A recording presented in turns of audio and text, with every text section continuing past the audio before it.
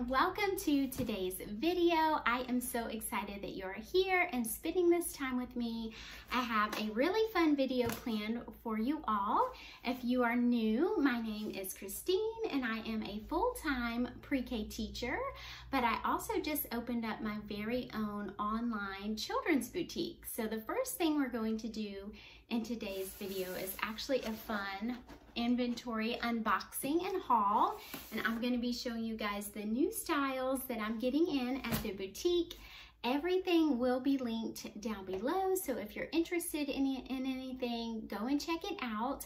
And then also go ahead and follow us on Instagram, because I do post a lot of fun like giveaways and new releases and different things there.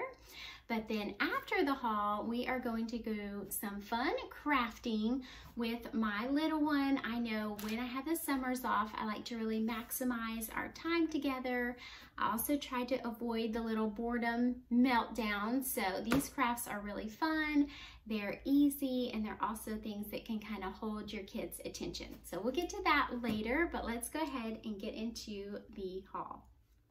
All right, so when I unbox the items, they do come in these little bags, and when I ship them out to you, I leave them in these bags as just sort of like an extra level of protection. But let's go ahead and open this up and show you our first item.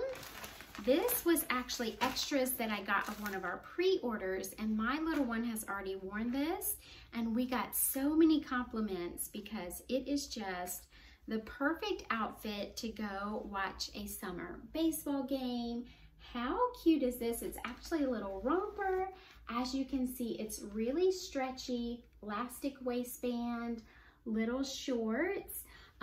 The beauty of these outfits is that they are so super soft, but they're also made to kind of grow with your child. So they're really stretchy, great for running around and playing in.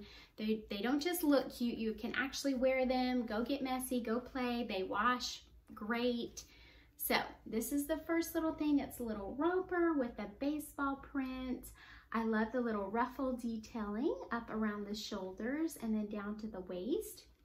And it's actually kind of open in the back like a V, so it's really good at keeping cool on these hot summer days. So that is our first little item. And I think I have a couple of different sizes in stock in this particular outfit. All right, our next outfit I just got in as well, and it is so cute. It's one of my favorite prints, but it is a two-piece set. So here is the top, just a cute little like t-shirt style top with little cap sleeves with the little ruffles. I love that detailing on little chubby arms, so sweet and cute.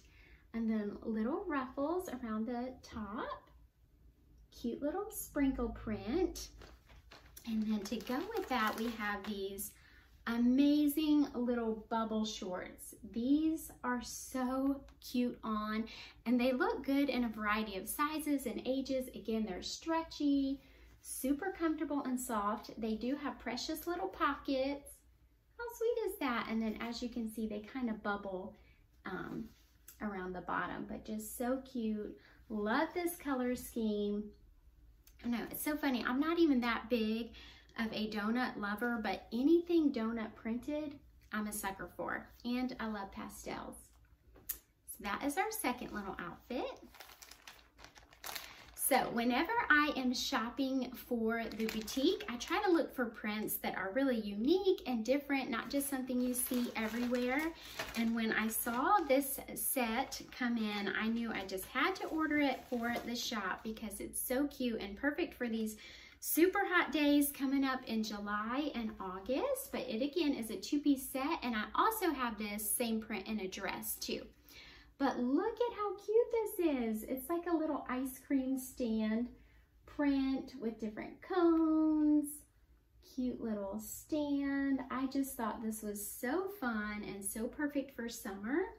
And one thing, like I said, the clothes are made to grow with your child, but the good thing is you can wear this like a tunic style, but as your kid grows, they can wear it again just as a top.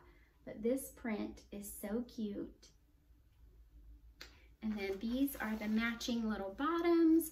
They're little leggings, again, stretchy and soft. And I love the little ruffles down at the bottom. These are kind of capri style, but just a super cute little set.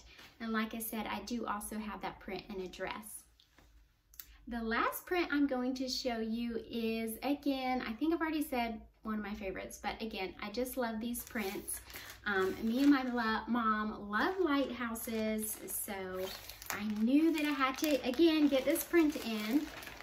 But check it out. It's kind of a simple print, but it is just so pretty. It's just a nice lightweight dress. Pair it with a big bow and it would be beautiful for like beach pictures, but it's also just comfy and casual enough to run around and play in too. So again, it's just kind of a little flared out dress, little flutter sleeves up around the top. And again, I love all the different little lighthouses. So cute for summer. And I do have this one in a couple of sizes too. So again, thank you guys so much for checking out the haul. Go ahead and check out our website. It's linked below, as well as our Instagram. But now let's go ahead and get to some fun crafting.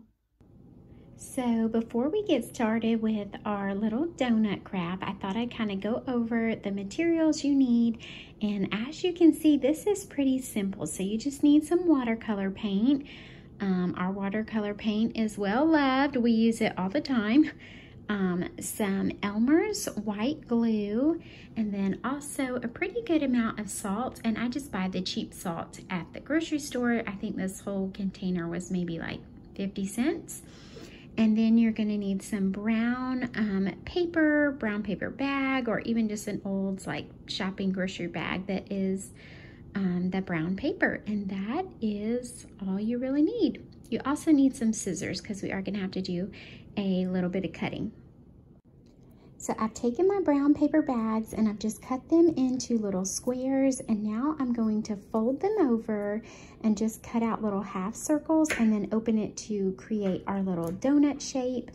I'm doing this because my little one's not yet 2, so she's not at the cutting stage, but if you have an older child, this is a great way to practice some of those early cutting skills. So I've taken my paper square and folded it in half. And now I'm gonna fold it again, and as you can see, I've just traced like a little piece off the end and off the top, and that's what I'm going to cut along to make my little donut shape. So now I have my cute little donut shape, and for the next step, it can get a little messy, so I am going to use a little baking sheet that I'm gonna set this on, and this is where the fun begins. Like I said, because my little one is still not even 2 yet, she is 21 months, I'm gonna prep most of this for her. But if you have an older child, even like preschool age, I really recommend having them do this just because it's part of the fun and it's great fine motor work. But you're gonna take your glue, and this is going to be like your donut glaze. So on each of your little donuts that you make, you can do kind of a different design, a different pattern, but we're gonna pretend like this is our glaze. And I think I'm gonna do like swirls, maybe. Like this looks very donut glazy.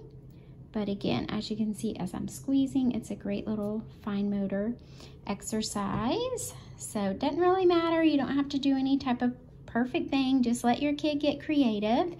And then you're gonna take your salt, and this is why I recommend using a baking sheet or some type of mat, because you're going to pour your salt, oops, I almost ripped out the little mouthpiece, all over the glue.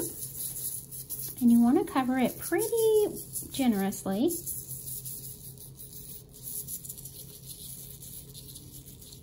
All of that nice and covered.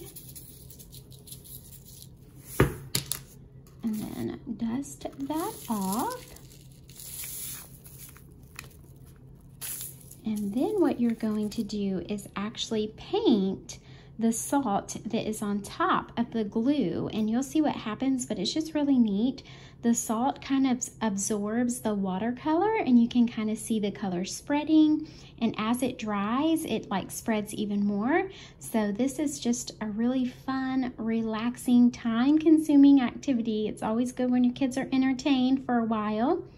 So I'm gonna leave this out for a little bit. You can go ahead and paint right away. You don't have to let it dry.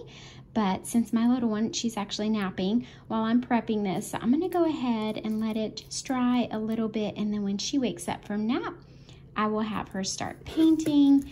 But when you paint, you're gonna paint traditionally how you do with watercolor, dip in the water, dip in the paint, but you're just gonna dip paint the salt on the glue. You don't wanna like smear, just because that will start smearing around the glue. But we'll come back once nap time is up, and I will show you kind of the rest of the little project. Wow.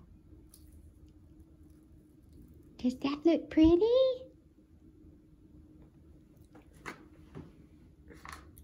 That's a great job. Ooh, that's gonna be pretty.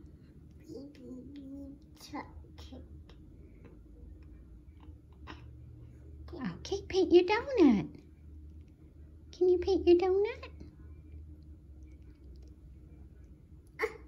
Oh no.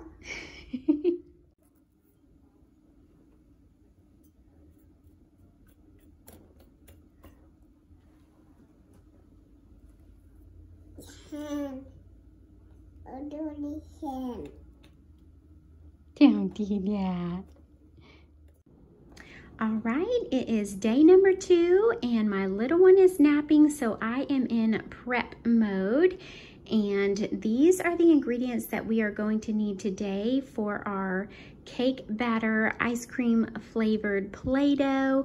We're going to be using a recipe that I got from the Imagination Tree. I've used it in my classroom several times. It's my favorite recipe, but let me go ahead and give you guys a rundown of the ingredients you're going to need. So for the base of the Play-Doh, you're going to need flour, salt, and cream of tartar. We're also going to use oil. I'm going to have to go with my olive oil because I totally forgot to get vegetable oil, but typically you would use vegetable oil. Hopefully this works out today. And then since we are making it cake ice cream flavored, I have the cake batter flavor, and then I also have some sprinkles. We're also going to use some hot water, and that's all we're going to need today. To get started, we are going to do 2 cups of flour.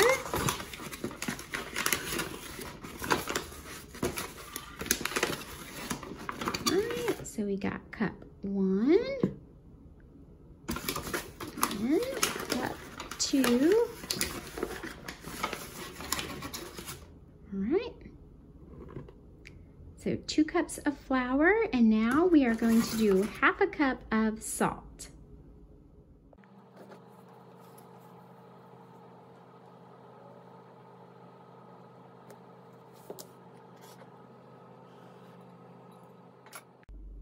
The next thing you're going to add is 2 tablespoons of cream of tartar.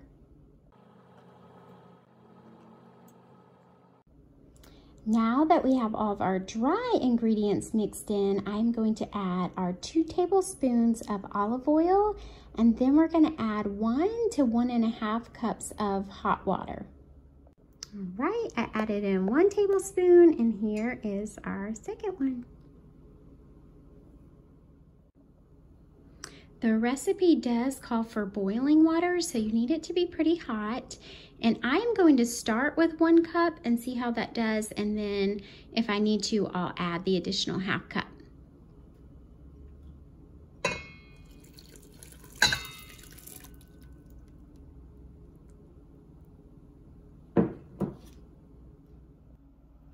Now, before we add any of our fun ingredients with the cake batter flavoring and the sprinkles, I'm gonna go ahead and start mixing this up and let it get a little more solid and cool down. And like I said, I'm doing this while my little one naps. I want this to kind of be a little surprise for her when she wakes up. She's not yet 2, But if you have a child that is of school age or a preschooler, I really recommend making this with them.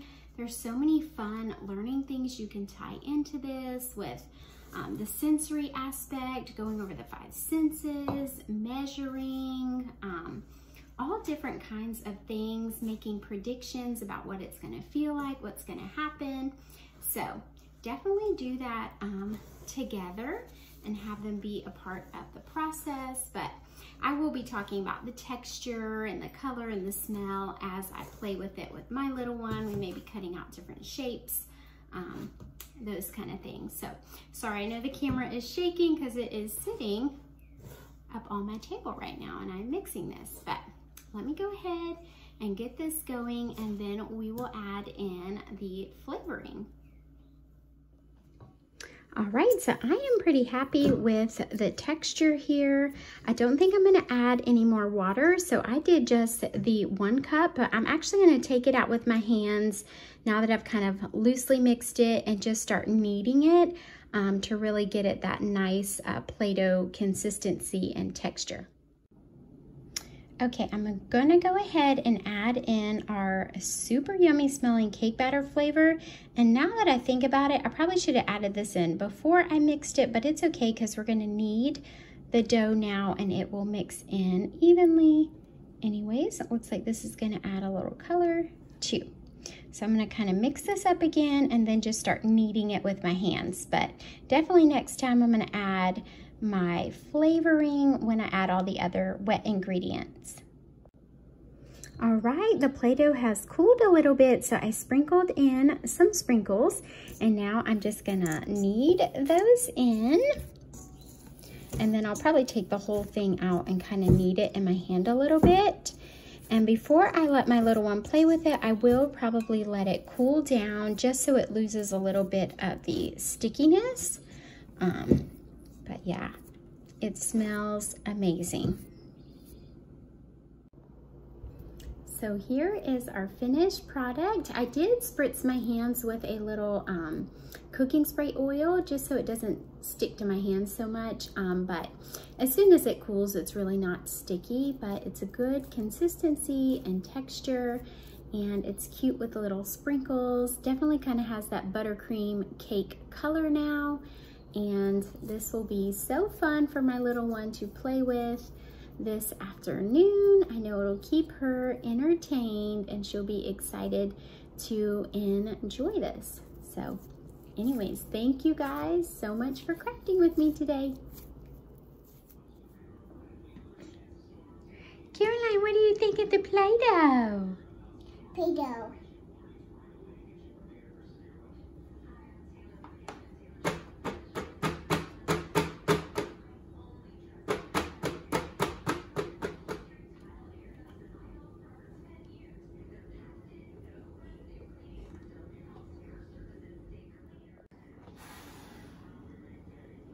Happy